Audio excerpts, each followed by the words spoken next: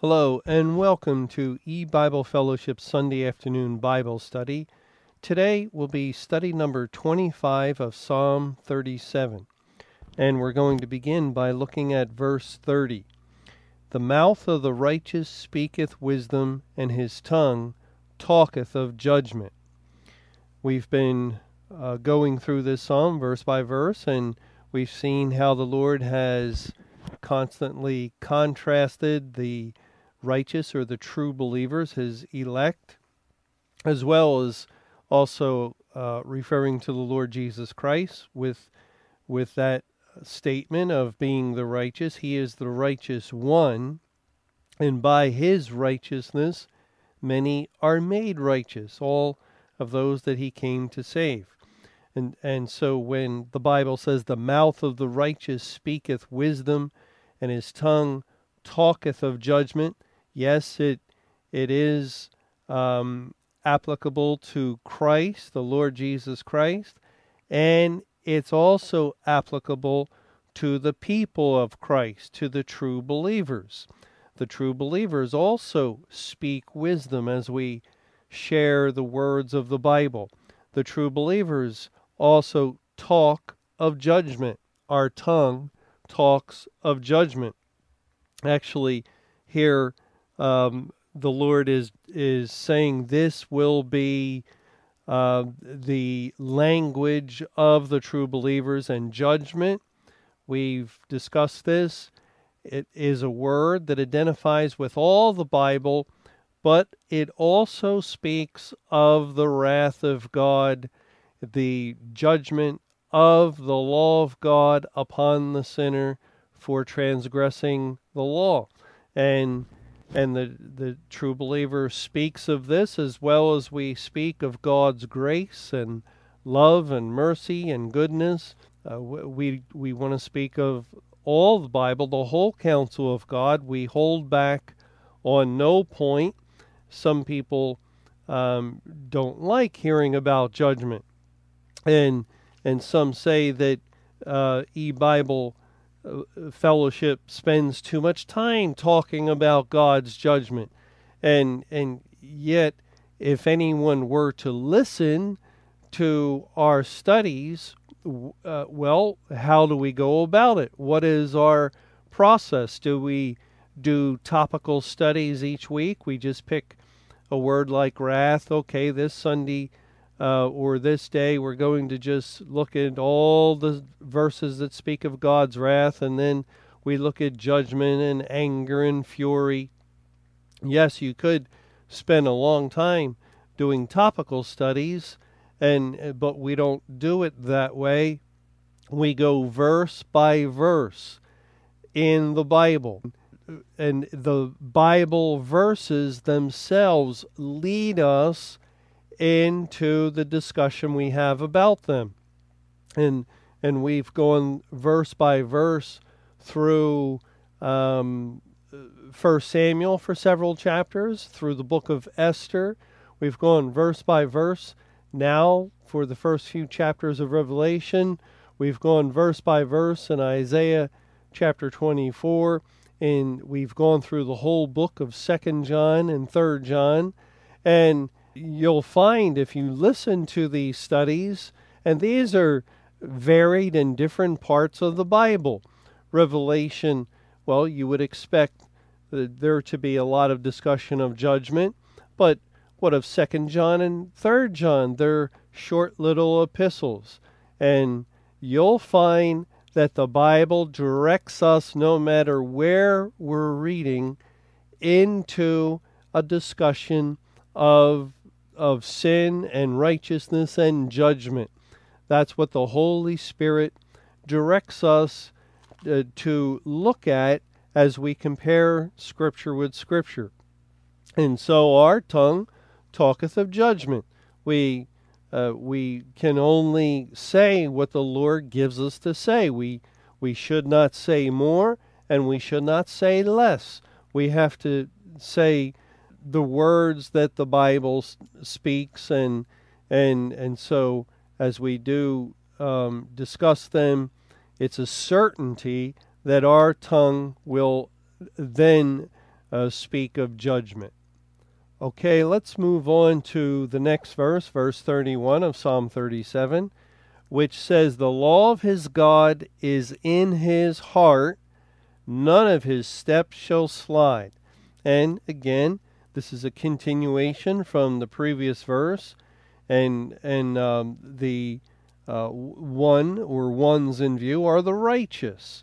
And the law of his God is in his heart. And again, of course, this is true, a true statement of the Lord Jesus, and it's a true statement of the child of God that is given a new heart and a new spirit. The law of his God is in his heart. The nature of the heart of the saved person is the law of God resides there. The Bible, the Word of God is in his heart. It says in Ezekiel chapter 36, as God focuses in on the spiritual heart transplant that he performs, he says in verse 26 of Ezekiel chapter 36, "A new heart also will I give you, and a new spirit will I put within you. And I will take away the stony heart out of your flesh, and I will give you a heart of flesh. And I will put my spirit within you, and cause you to walk in my statutes, and ye shall keep my judgments and do them." And here we see, well, the law of his God is placed into the heart of the redeemed man or woman. God has given him a new heart and a new spirit, and that heart desires to do the will of God in all of its points, to keep the whole law, and is given an ability to do it, because there is no sin, there is no error, there is no falling short of God's glory in the new spirit that he has placed within someone that he has saved. Remember what 1 John chapter 3 tells us in verse 9, "Whosoever is born of God doth not commit sin, for his seed remaineth in him, and he cannot sin because he is born of God."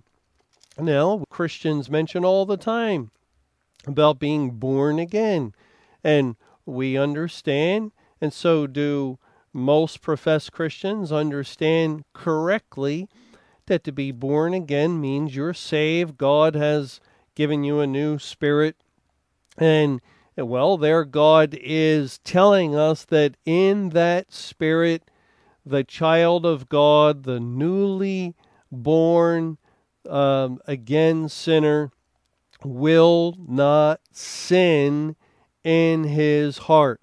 And you know, there are other verses that also in 1 John that say, well, if anyone says they're without sin, they're a liar. And people read that, and then they read this other statement, and they get confused, or some don't fully comprehend what God is saying, and they don't understand, and they still speak of having sin in their heart. You'll hear someone from time to time who thinks or believes they're a Christian, and they're just disgusted at themselves because they have sinned, and so in a moment where they're just attempting to acknowledge their sin, they say, "Oh, if only the Lord would remove the sin from my heart." And yet they think they're saved. And you see, they don't realize that if they are saved, God has already removed all sin from their heart. He's given them a new heart. That old heart, desperately wicked and deceitful above all things, has been taken away, and a new heart has been given them. But they just committed something awful and ugly. And yes, that's true. But if they're truly a child of God, the sin did not originate in their soul, in their spirit essence, because that is new, born again, and perfect without sin. But they still have a body, a physical body. They're still in the flesh. And we don't know how it is that our soul and body operate. We especially a perfect soul joined together with a corrupt, sinful body, but somehow in our members, in our physical body, we still commit sin, and we do, and yet it can seem, well, how could that be possible if our soul is not committing sin? And we don't understand these things, but that is what is happening in the life of a true believer. The soul is perfect, pure, holy, sinless, and the body is the opposite of that. It is tainted with sin, contaminated and polluted, and that's why the body will die. But the soul is born again. It's an eternal soul. The soul existence of the child of God will never die. In fact, if a true believer died today, what would happen? Their body would go to the ground because it died as a result of sin, but the child of God's spirit would go to heaven to be with the Lord because there is no sin in it. It is ready and prepared to enter into the kingdom of heaven. And so the soul of that individual goes to be with the Lord and waits for the final day, the day of redemption of his body. And that's the day of salvation for the physical body, the resurrection of the body. He'll receive a new resurrected body, a spiritual body, the Bible calls it.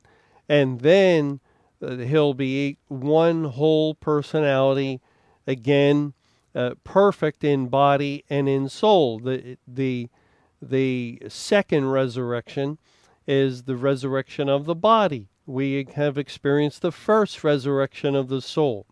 Well, here God is saying in this verse, Psalm 37:31, the law of his God is in his heart, none of his steps shall slide. Since God has given us a new resurrected soul at the moment of salvation, which is without sin, as a result, we will walk perfectly in the Word in our soul existence. None of our steps will slide. Now, that's true of the inward being, the inward circumstance of the one that has experienced God's grace. But on the other hand, you can also see that same individual who falls into sin. Just look at, for example, the biblical life of David.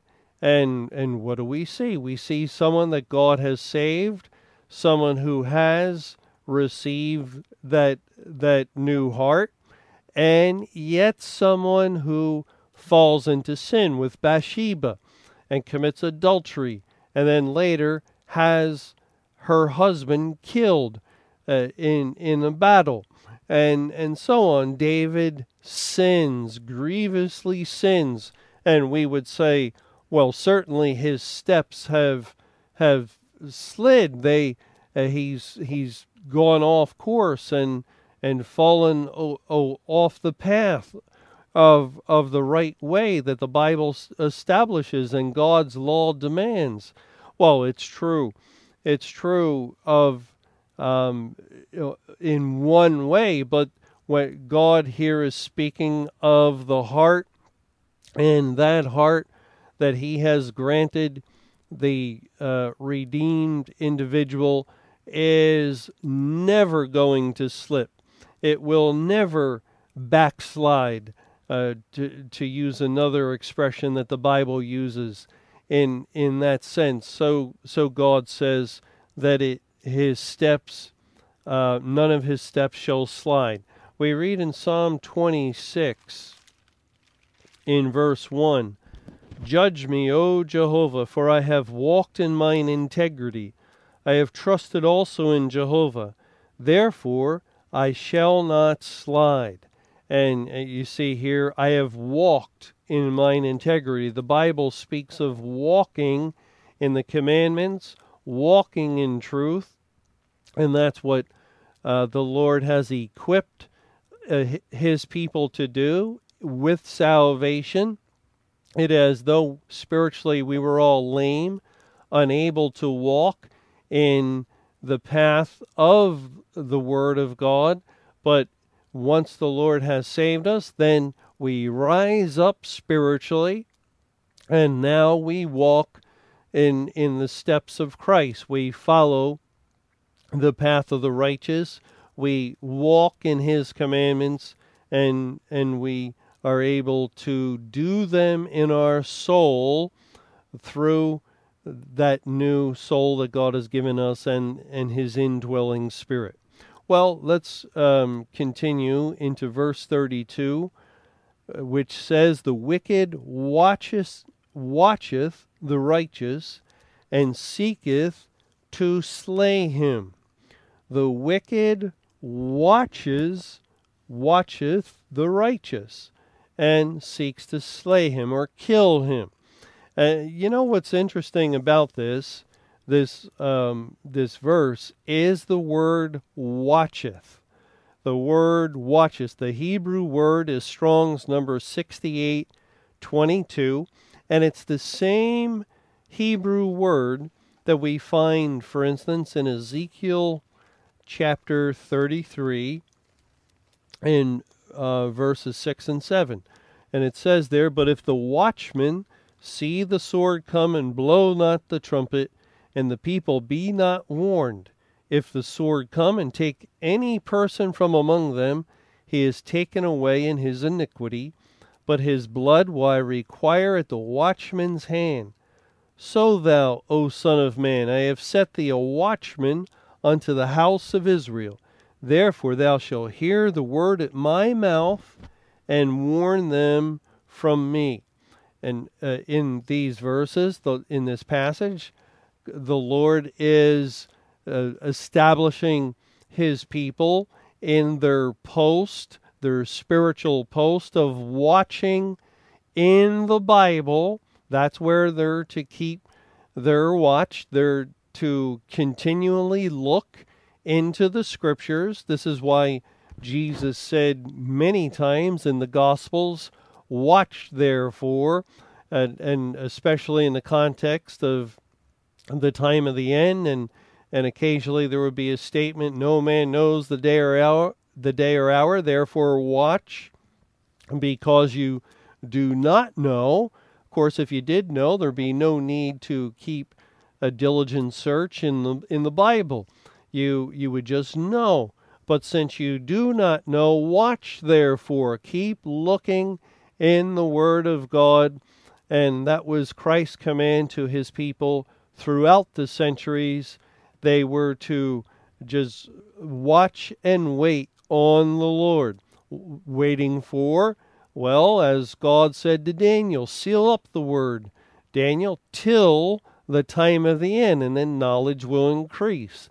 At the time of the end, God opens the Scriptures, and his people that have been watching in the Bible will then increase knowledge concerning time and judgment, concerning the times and seasons of God's plan for this world of salvation and judgment. And this is what watchmen are to do, what the true believer's task has been. It says in Micah chapter 7, in verse 7, "Therefore I will look unto Jehovah, I will wait for the God of my salvation, my God will hear me." Now the word look here is the same Hebrew word that's translated as watch. I will look unto Jehovah. You see, that's the direction of the gaze of the one that serves God, of the true believer, the child of God. We look heavenward in a sense, but of course we're not looking into the sky. We're looking intensely into the Word of God, the Scripture, because that's where God speaks. That's where we're going to see God spiritually. And so we look unto Jehovah whenever we're looking into the Bible. You see, the believer, the true believer, is focused upon the Word of God. And we read, this really describes it very well in Habakkuk in chapter 2. It says in verse 1 of chapter 2, "I will stand upon my watch, and set me upon the tower, and will watch to see what he will say unto me, and what I shall answer when I am reproved." Here is, again, that spiritual task of being a watchman. Remember, the watchman waits for the sword, and the sword identifies with the Word of God. And when he sees the sword coming upon the land, he's to blow the trumpet and warn the people. And actually, the trumpet also identifies with the Word of God. The watchman is upon his watch, it says here in Habakkuk 2, in verse 1, and will watch. What's he watching for? Is he looking for some signs in the sky? No. And will watch to see what he will say unto me. He's waiting for God to speak. And how does God speak once the Bible's been completed? How does God speak to us? He speaks exclusively only through the Bible, in no other way. This is how God speaks. And God has also told us in Mark chapter 13, in the chapter which is dealing with the end of the world, the Great Tribulation, and the coming of Christ, he says in Mark 13 and verse 10, "And the gospel must first be published among all nations. But when they shall lead you and deliver you up, take no thought beforehand what ye shall speak, neither do ye premeditate. But whatsoever shall be given you in that hour, that speak ye. For it is not ye that speak, but the Holy Ghost." Now, this is referring to the time of the end. And there is just no way possible that this could be referring to anything supernatural as far as divine revelation's concerned, because certainly at the time of the end, that'll be long after the Bible was completed back in the 1st century A.D. No, God is telling us, look, when you get to that point, when that hour of judgment, which identifies and relates to the Great Tribulation, the Bible refers to that as 1 hour. When that hour of judgment comes, then speak.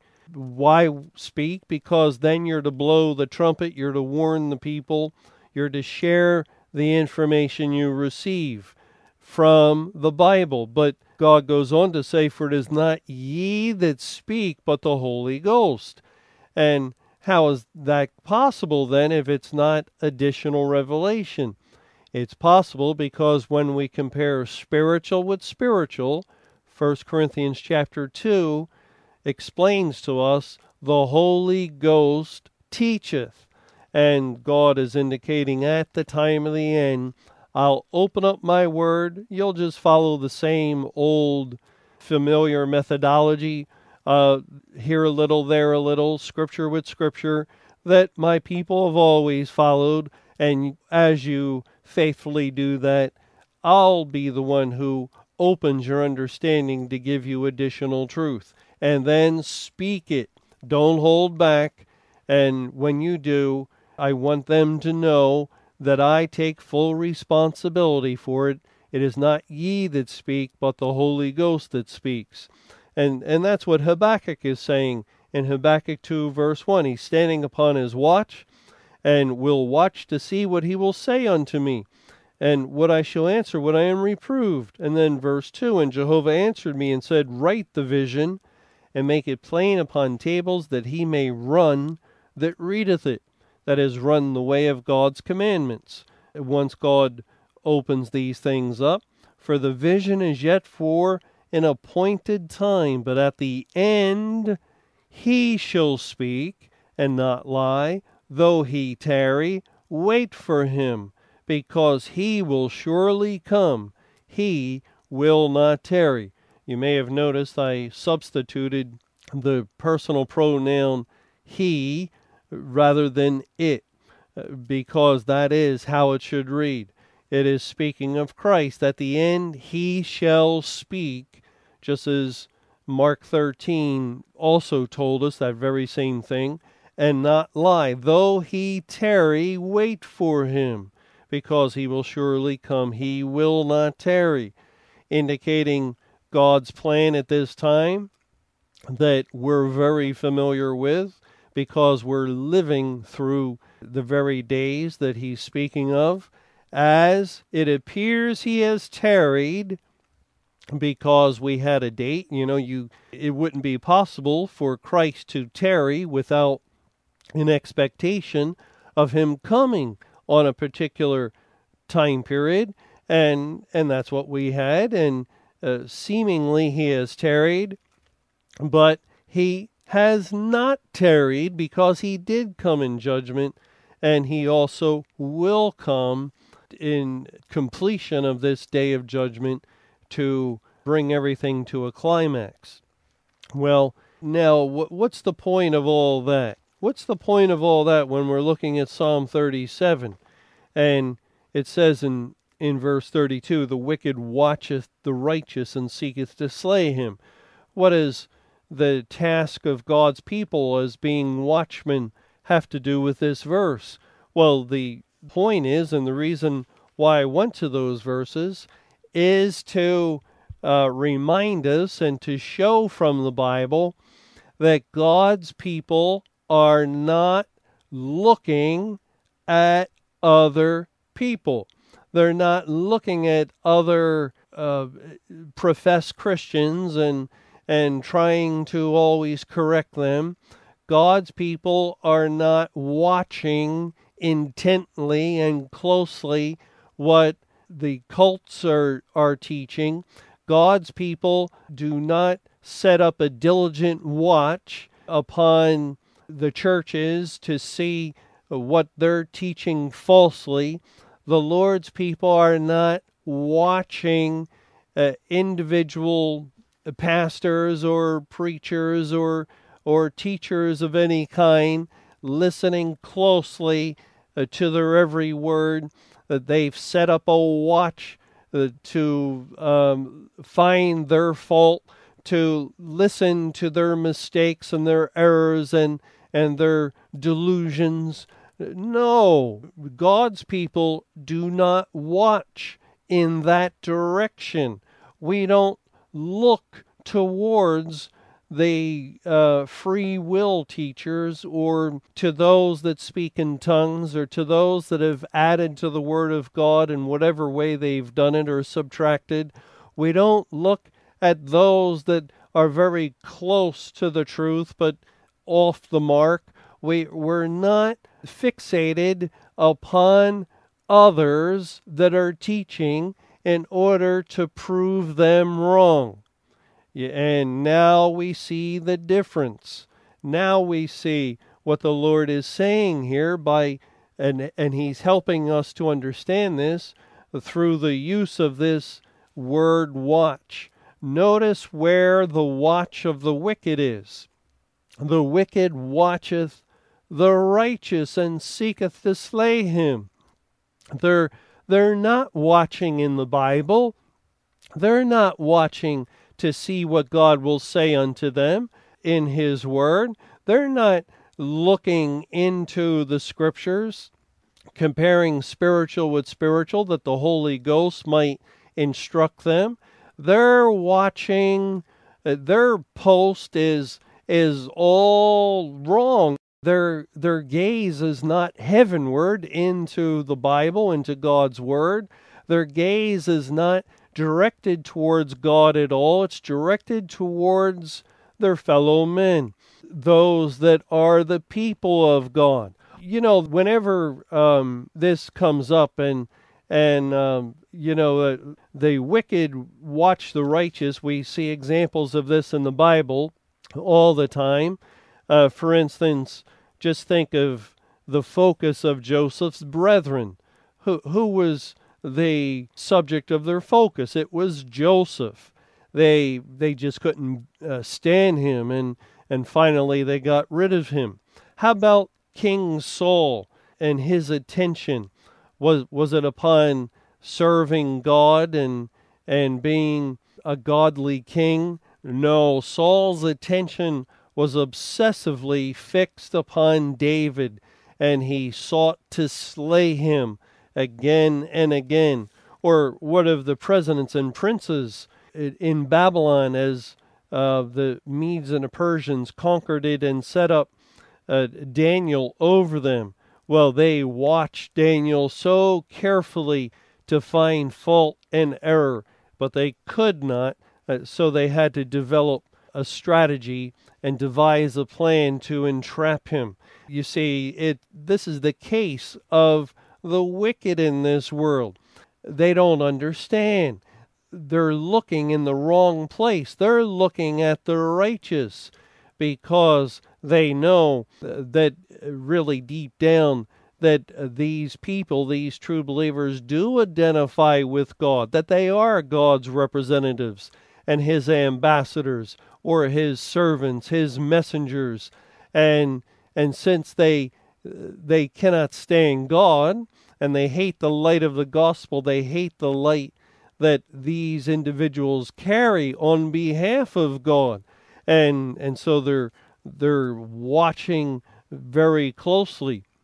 Now it gets really muddled and confused when these same people are professed Christians, and they're watching other professed Christians with this intent watch, hoping to find a mistake and a fault in order that they can pounce. And I'm sure many of you have listened to the Open Forum program and callers over the years. I know I have, and occasionally you hear someone who listens more carefully than anyone else. And I remember this one man, and he would call and he would tell Mr. Camping what Mr. Camping had said weeks ago at a particular time, and it would be a quote. And he did this often, listening so closely, and yet for no profit. There's no gain. There's no spiritual benefit because he's listening for all the wrong reasons, to find fault, and in order to slay, really, in a spiritual sense, in a figurative way, the righteous, the child of God. It's the same today as it's always been. When people, they're deceived this way, they can't help themselves, really, because it's just the characteristic of the wicked to watch the righteous this way and seek to slay them.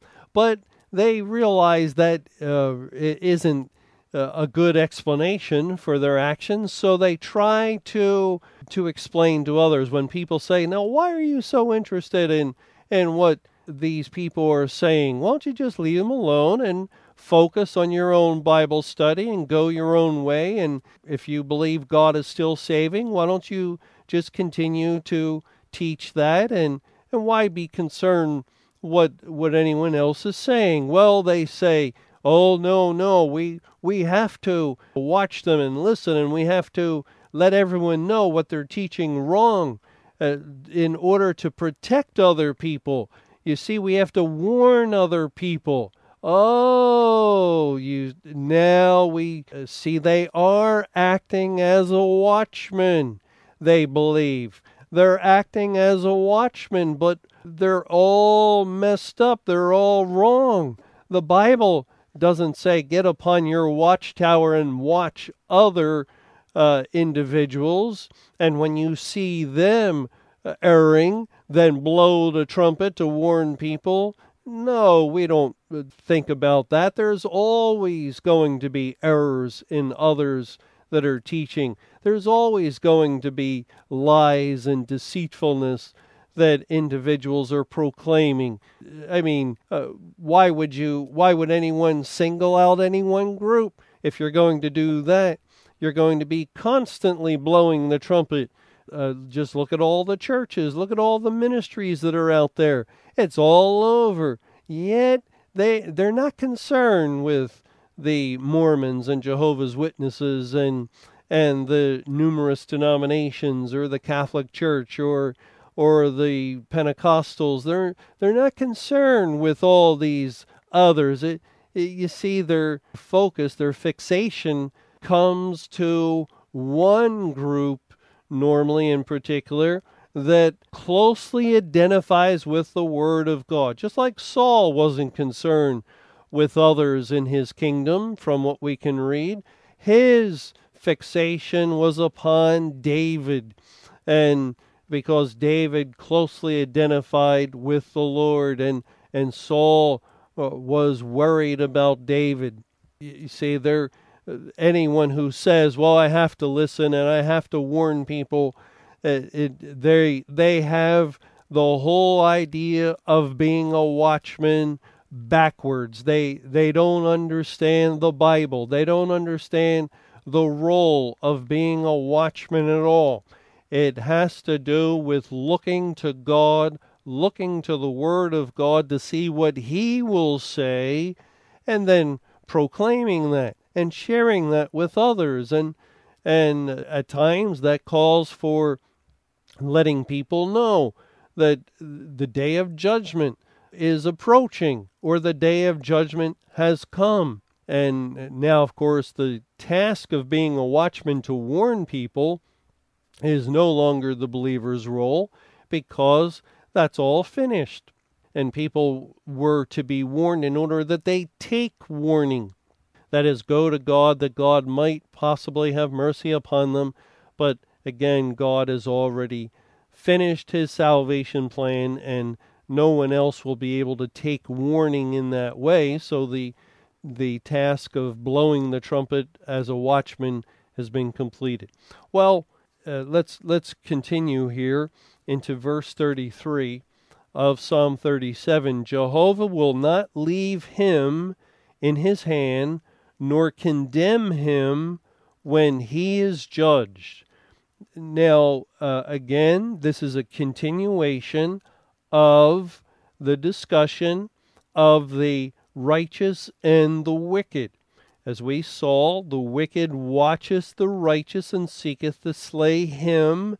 The him is referring back to the righteous. And then in verse 33, Jehovah will not leave him, again, a reference to the righteous, in his hand. And the word his is speaking of the wicked.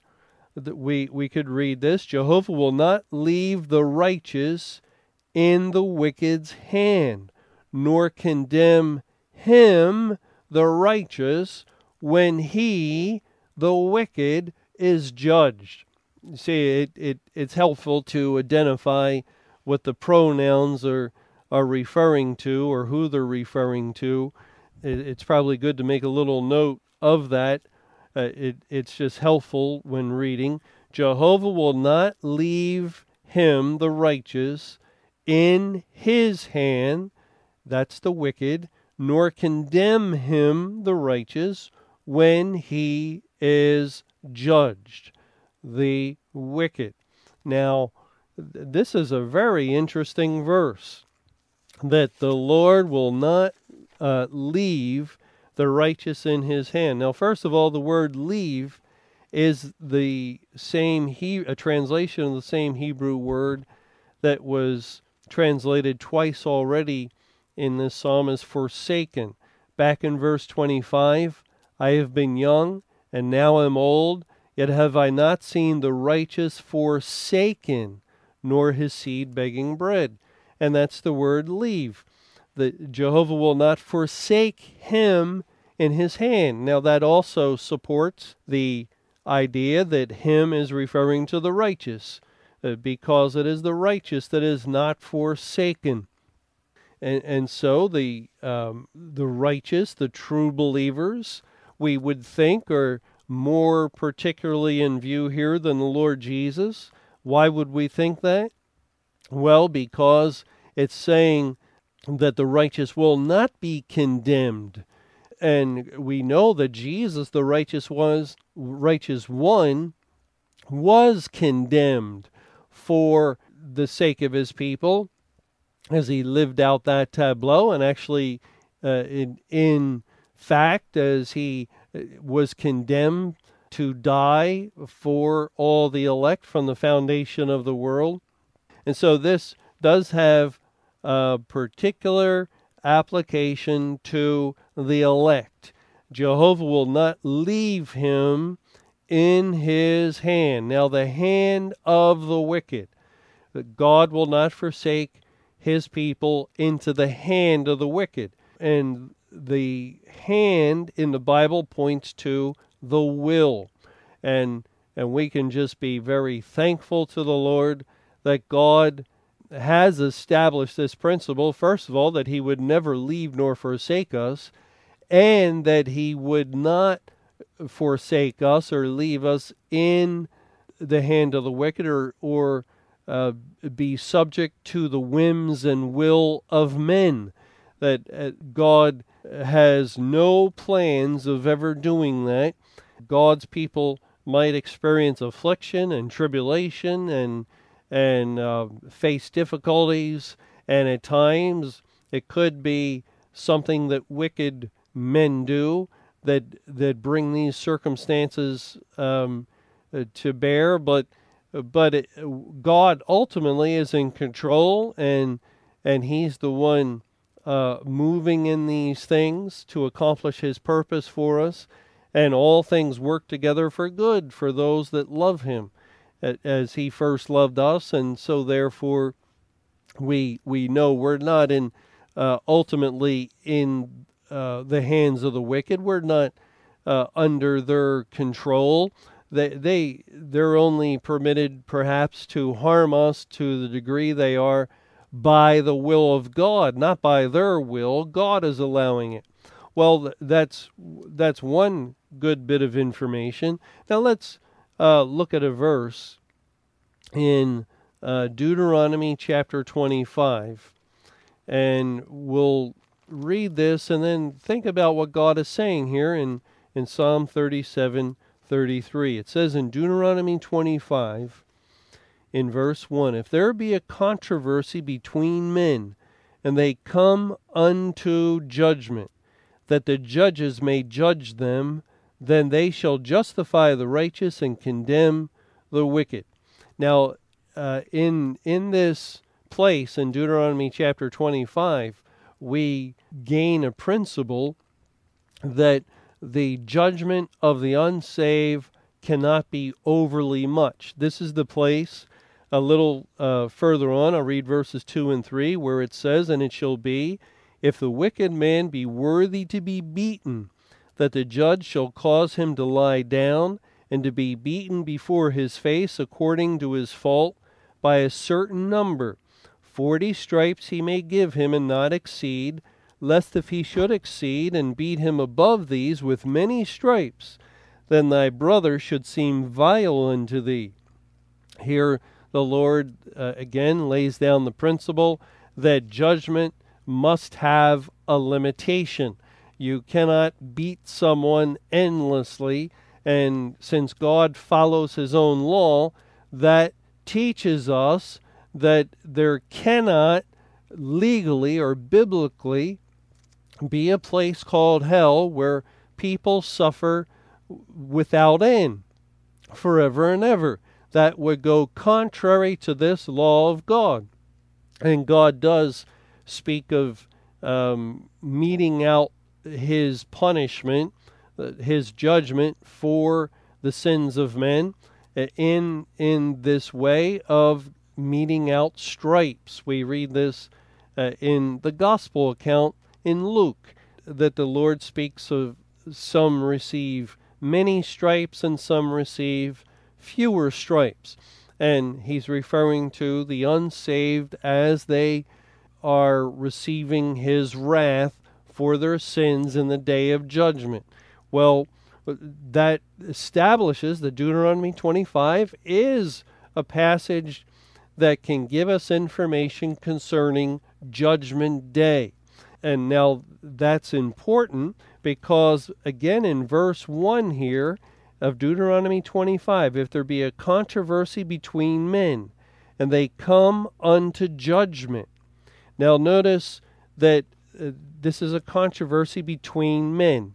We can understand it as between Cain and Abel, or Jacob and Esau, saved and unsaved, righteous and wicked. And they're coming unto judgment. They come unto judgment, both together. And then it goes on that the judges may judge them. Now again, notice that. The judges will judge them. Plural, both. Not just one, not just the wicked. Then they shall justify the righteous and condemn the wicked. Now we understand that both the righteous and the wicked went before the judge to experience the judgment. Both the righteous and the wicked, but the judgment justified the righteous and condemned the wicked. Now that is very significant that God is telling us that, because we're living in the day of judgment. We're living at a time when Judgment Day has come and God's people remain upon the earth. We're still here. He has not raptured anyone as yet.